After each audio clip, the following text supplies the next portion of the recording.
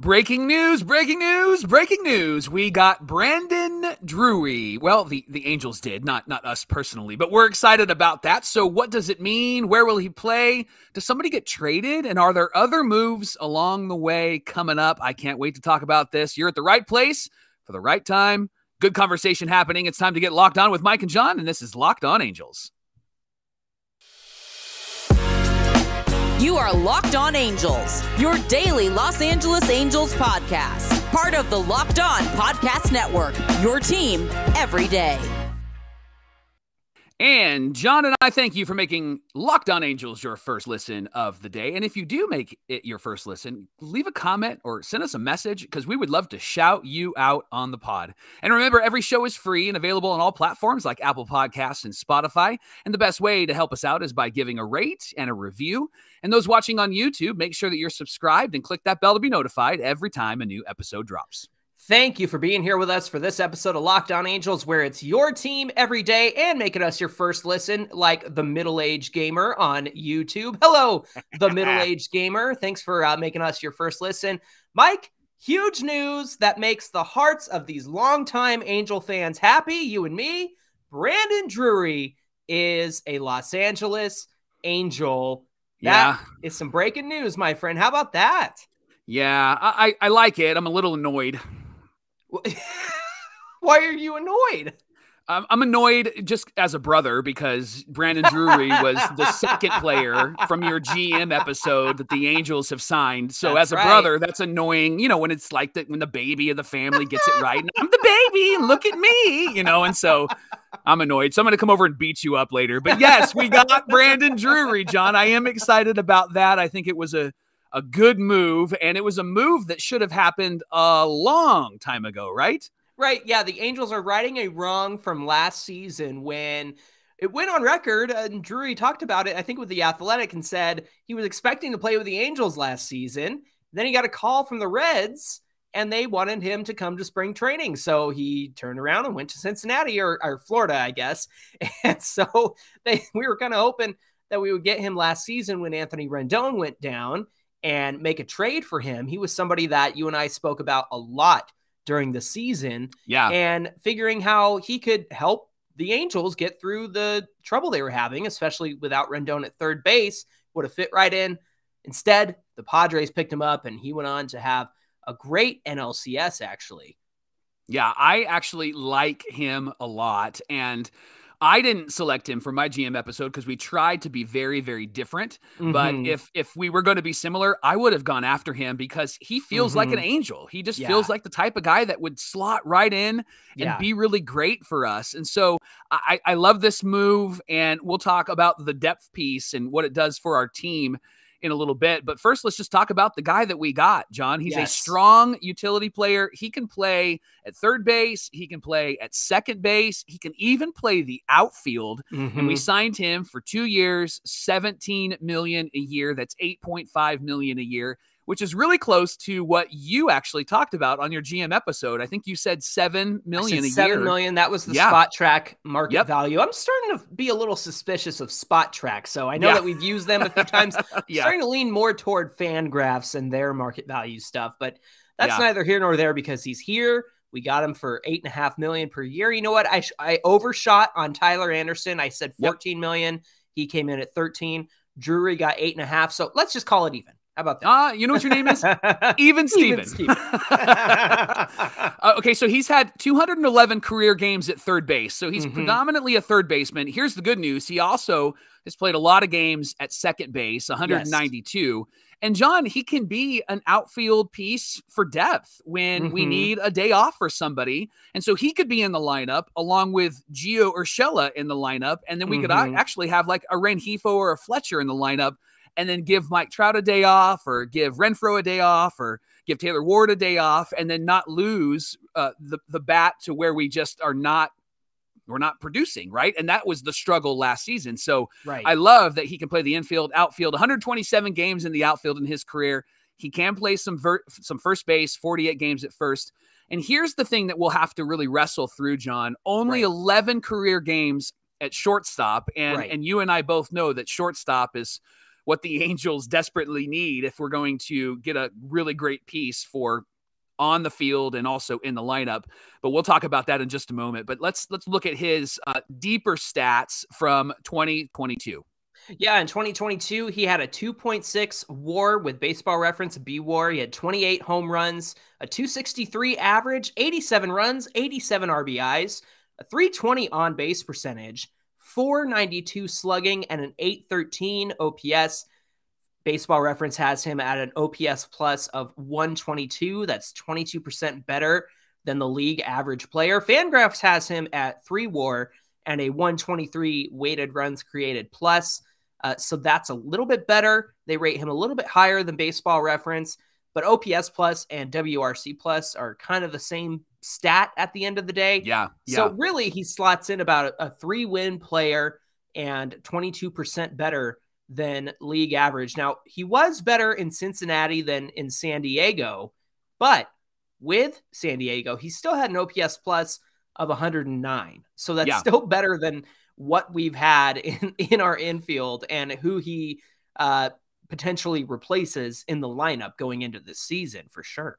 Yeah, my only concern is that the end of the year can be indicative of how you start the next year. Mm-hmm. And because he was kind of on a downward trend, and that makes it sound dramatic, he wasn't on a downward trend, but he was trending lower than he would normally do in the first half. And so that's concerning for me. I hope that it's not going to be who he is, and perhaps being in the Southern California air and in Anaheim and being around this team, he can get it together. Plus being with the team in spring training, he's going to be able to get to know the guys and get to know our guys, and they're going to work with him. And I think that there's only benefit in having him around. Johnny, this brings depth to our team. And that's exactly what PM, the GM, wanted to do this offseason. And so I think for the goals that he has set out, I think that he has really achieved those goals and achieved those goals well. Mike, I have a request. Okay. Somebody on Instagram commented and it was SSELL-CSS. So Cell CSS, I believe. They said Johnny Depth. And I think I want to be Johnny Depth because this is a depth move. I was the GM who signed him in our GM episodes. So just call me Johnny Depth because now the Angels have depth. Hey, coming up on Locked On Angels, what does this Drury signing mean for the infield? Where's Urshela going to play? What does this mean for Fletcher and Luis Rengifo? We're going to talk all about it coming up here on the show in just a minute. Today's show is brought to you by our friends at BetOnline. BetOnline.net is your number one source for sports betting info, stats, news, and analysis. You can get the latest odds and trends for every professional and amateur league out there, from pro football to the college bowl season, which is getting ready to get started. It already actually started, and now it just gets better and better as the week goes on. And we're going to talk a lot about basketball and the World Cup and all that good stuff at BetOnline, so you can check it out. They've got great sports podcasts, and you can get information on how to bet and where to place a bet there. They're the fastest and easiest way to get your betting info. So head to the website today or use your mobile device to learn more. BetOnline, where the game starts. We want to thank you for making Locked On Angels your first listen today. And for your second listen, go and check out Locked On Sports Today. From the games that matter the most to the biggest stories in sports, they've got it all.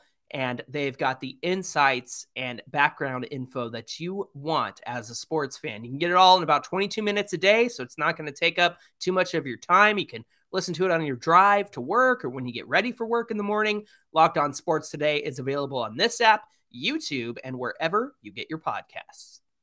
Well, the Halos signed Brandon Drury, and he adds another great depth piece to this team. And Johnny Depth called it out on his GM episode. We love that. Johnny, where is he going to fit in this lineup? When he was with the Reds, he batted second, which is interesting. We'll talk about that. And when he was with the Padres, they slotted him in fifth in the lineup. And so there's some options there. If you're Phil Nevin, where are you slotting Brandon Drury in this lineup with Mike Trout and Shohei Ohtani and Anthony Rendon and Jared Walsh? Where's he fit best, John? Mike, I love that 320 on base percentage.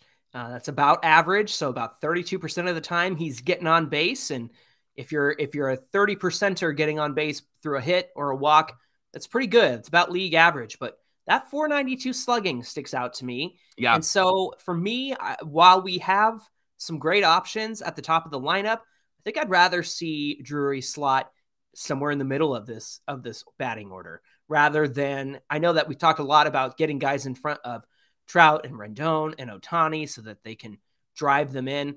But I think that you just extend the danger of this lineup if you have Drury lower, maybe fifth, maybe sixth, maybe seventh. I mean, good grief, that middle of the order is going to be Drury and Hunter Renfroe and Jared Walsh, I think. And then you've got, a catcher, and then you've got possibly David Fletcher in the 9th spot, or whoever that might be. Maybe it's Luis Rengifo, who could kind of be a second prototypical leadoff guy in that spot. Same goes for Fletcher at number 9. So Mike, I just really, if he's at the top, that seems fine. But if he's in the middle of this order, I think that really makes a big difference in extending the danger of this lineup and making them more intimidating than they've been in the past. But where do you see him slotting in?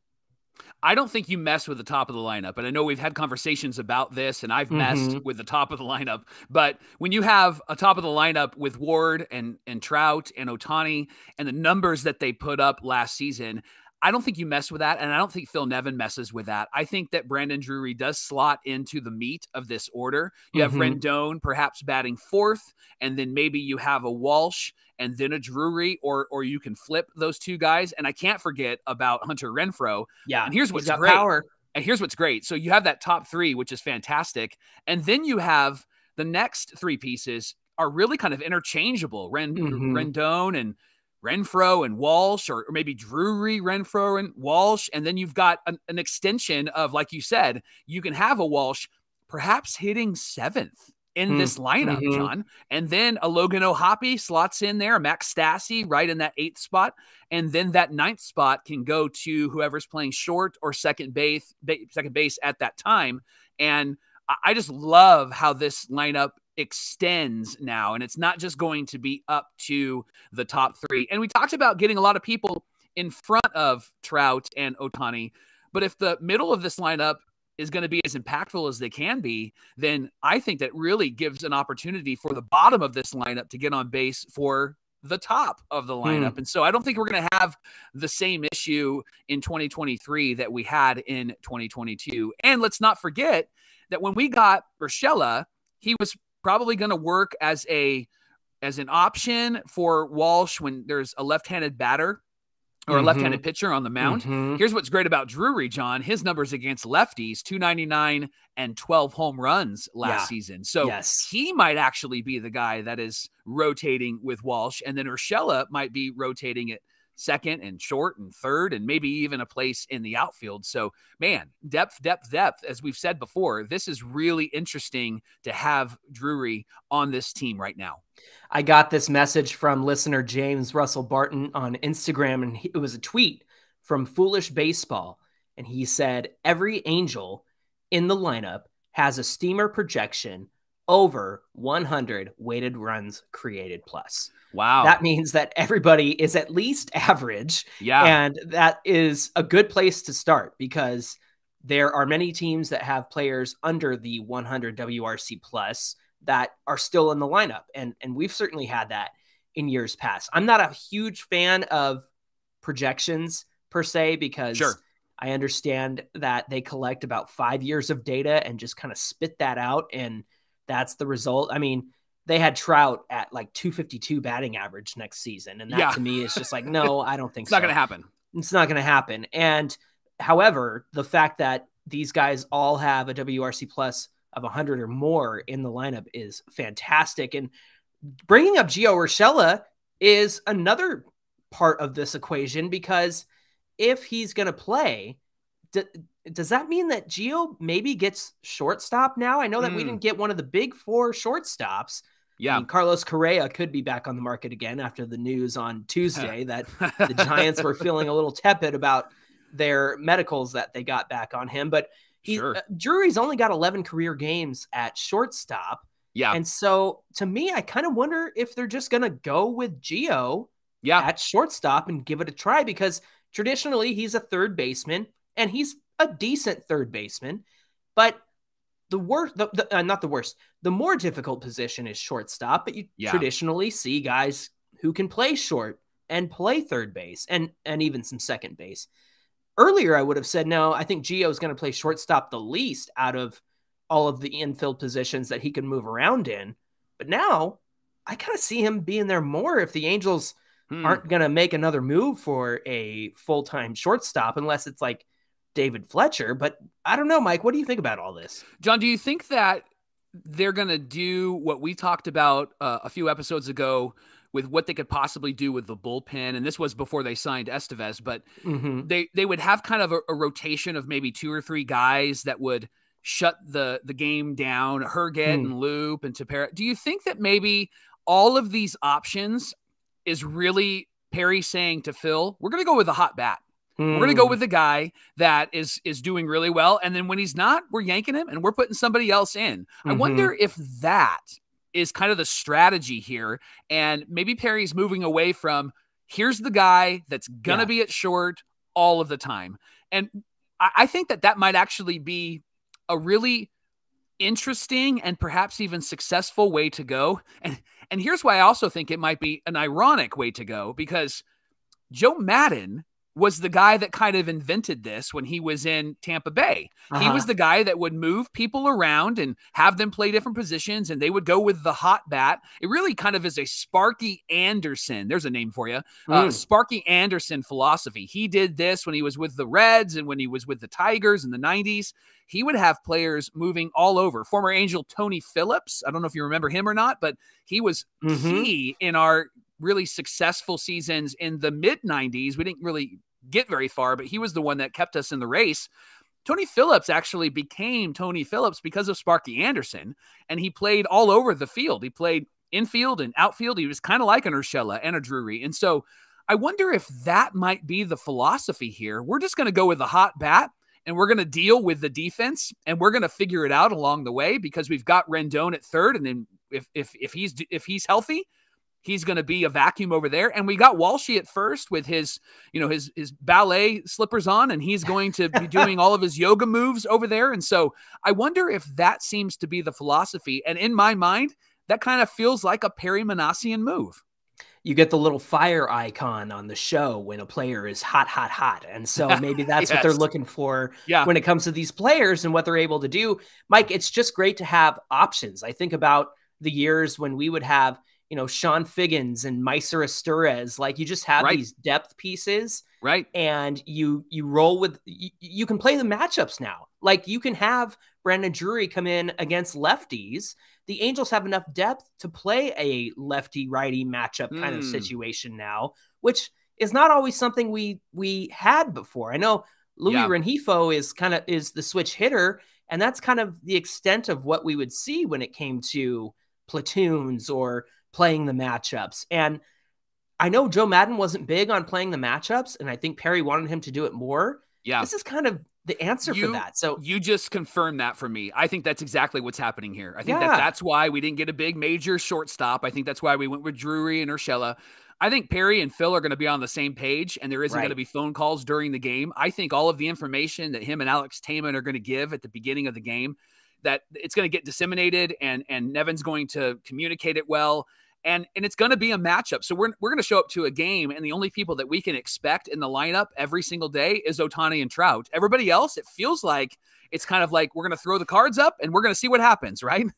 Unless you're me, who went to 2 games in 2021 where Ohtani was out of the lineup for Phil Gosselin. Good grief. Yeah. Well, that's never happening again. I'm glad to hear that.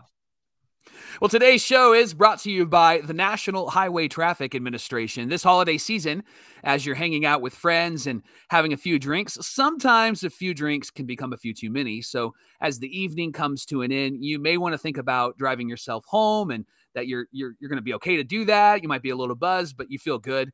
The thing that I would encourage you to do is to not do that, because truth is, everyone knows the risks about buzz driving and drunk driving, and the results are often deadly.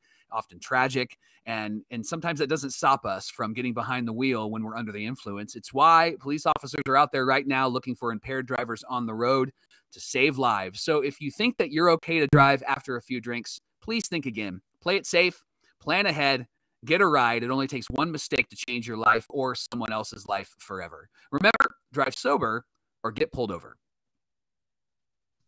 Mike, if the Padres can have 3 shortstops on their roster, then we can certainly have 3 third basemen on our roster. Absolutely. But it does beg the question. We've got a lot of infielders, and I'm trying to find a great tweet. You know, there was a glitch in a video game. Oh, here it is. Parker Bob at Bring Us the Dingus on Twitter said, all your utility men are belong to us. And there is a running joke in the video game community of a badly translated game where it said, all your base are belong to us. So he tweeted, all your utility men are belong to us. And I said, well, as the Super Halo Bros, we appreciate that reference. Really appreciate that. Yeah. So all that being said, we have so many middle infielders. Yeah. And it kind of makes me wonder, and a lot of our listeners and viewers on Twitter were asking the same question. Is there a move on the way? Does this mean that somebody is going to be traded? If so, who's it going to be? Who's on the bench? Who's going to be in AAA? Who's getting DFA'd to make room for Brandon Drury on this team? So let's start with, do you think a move is on the way? I don't know if this is a decision to add depth and then we're just going to trade from that depth. And so I don't think that there is a trade that would be on the horizon with Harry. I think signing Urshela and Drury is, as I mentioned, he's doing what he was planning on doing. This was his goal, was to add depth. And we, quite honestly, if we lose Rendon, Drury slides in there perfectly. If we lose any of the middle infielders, Urshela slides in there. Or if we lose Drury or Urshela, then we have guys to take that place, that role, which we didn't have last season. And that's why we did see a Levon Soto. And that's why we did see a Phil Gosselin. And so I don't think that there's a move on the way. What do you think, John? I agree with you in that I love having the depth, but you know, John Morosi did tweet back on November 8th that Luis Rengifo, he's called him one of the most underrated players in MLB, is generating trade interest from multiple teams. Yeah. For now, the Angels plan to keep Rengifo and make a run at contending in the finals, in the final year of Ohtani's contract. And I wonder if that changes with this Drury trade. I wonder if you sell high on Luis Rengifo. I know we've got our trade episode that we had planned on doing today, and you discovered that, you know, the trade simulator didn't quite value Rengifo as high as perhaps we might as fans, or perhaps the looks he's getting from teams around the league, and maybe they see him as somebody they can sink their teeth into and help his bat out or help his defense out, whatever they think might be the key to unlocking his potential. I mean, he's young, he's mid-20s. He had a better year than he's ever had. He had 103 weighted runs created plus, and so that's the best of his career. I would like to keep him. I know that if anybody gets traded here, it's probably him. Yeah. A lot of people have interest in David Fletcher too, Mike. Surprisingly, for as much as Angel fans dog on him for some reason, the rest of the league seems to really like him.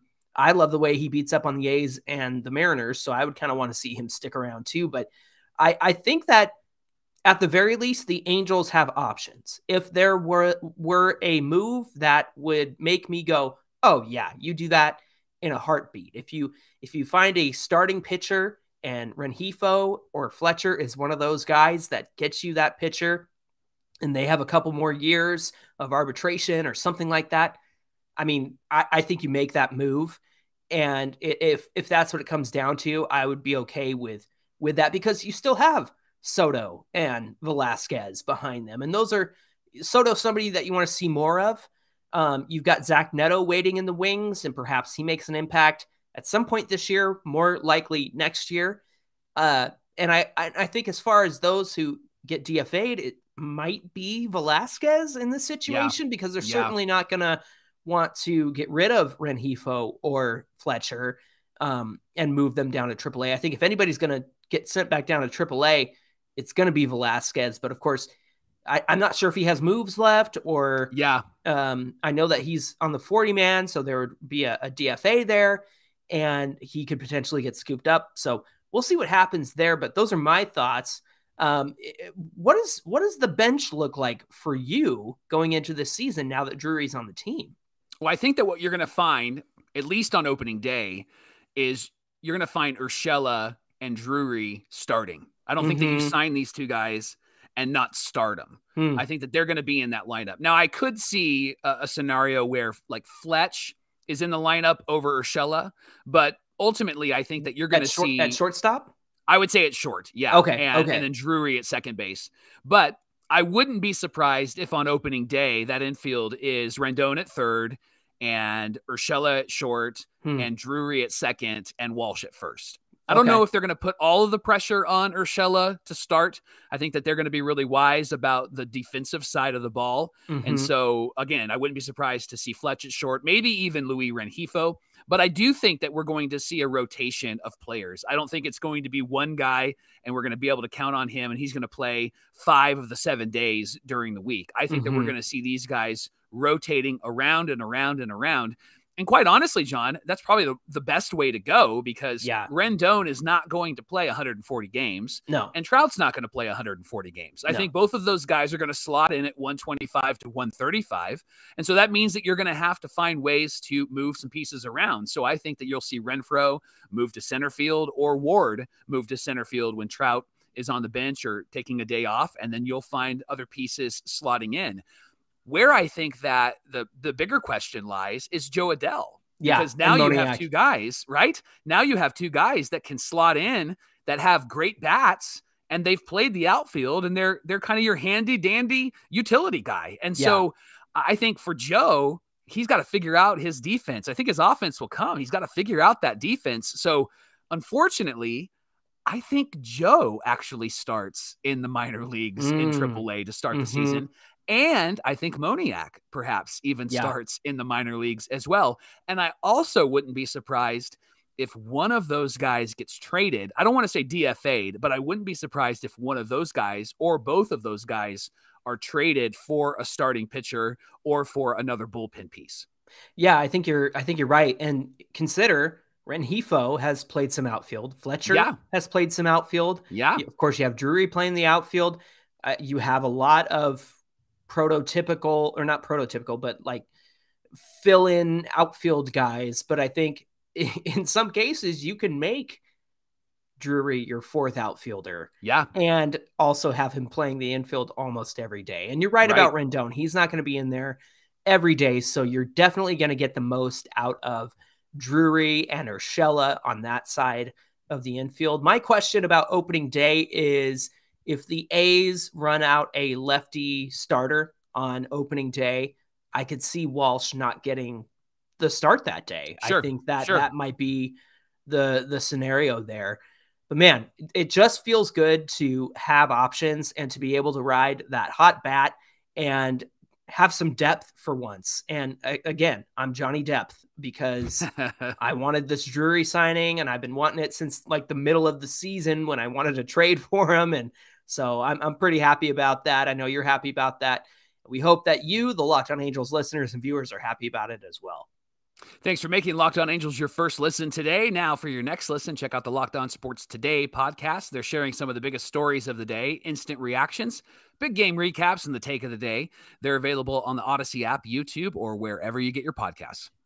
We appreciate you joining us, and we ask that you would join us on social media at Locked On Angels on Twitter and at Super Halo Bros on Twitter and Instagram. We'd love to catch you there and chat with you about everything that's gone on since yesterday and the big news about Brandon Drury. Hey, Mike, what do we have on deck for Friday's show? We appreciate PM, the GM, adjusting our schedule and giving us great content to talk about. So we're moving our trade conversation to Friday. We've taken the trades that you've suggested, like trading for Anthony Volpe and trading for Pablo Lopez, and we put them in the trade simulator to see what actually comes out? Like what gets cooked in there, and is it actually good? And does it come out looking good for us? And I actually found some really interesting options in making some trades for a shortstop or making some trades for a pitcher. We're going to talk all about that. Would it benefit the Halos or not? And we're going to play some GM games on Friday on Locked On Angels. Not reindeer games, GM Not games. reindeer games, GM Love games. Well, we hope you'll join us again for that episode. Until then, my name is John, and that's my brother Mike. And my name is Mike, and that's my brother John. Hey, Friday's the day after my birthday. How about that? I'm the 22nd. Wow, we'll be live on the 23rd. How about that? All right, friends, that's going to do it for this episode of Locked On Angels, and we'll see you back here on Friday.